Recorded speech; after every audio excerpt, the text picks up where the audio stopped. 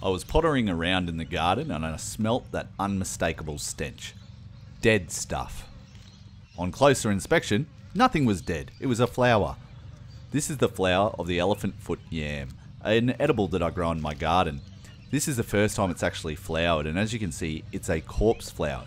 A flower that actually smells and even looks a bit like something that's died. It does that to attract flies and beetles, which are the pollinators of this flower. You can see these flies are certainly attracted to the stench it's giving off. I'm sure my neighbours love it too. And a lot of the arums, of which the elephant foot yam is one, have flowers that work in this way. It's a really interesting flower that's pollinated in a very interesting way. More on it in a full video on the elephant foot yam in the future.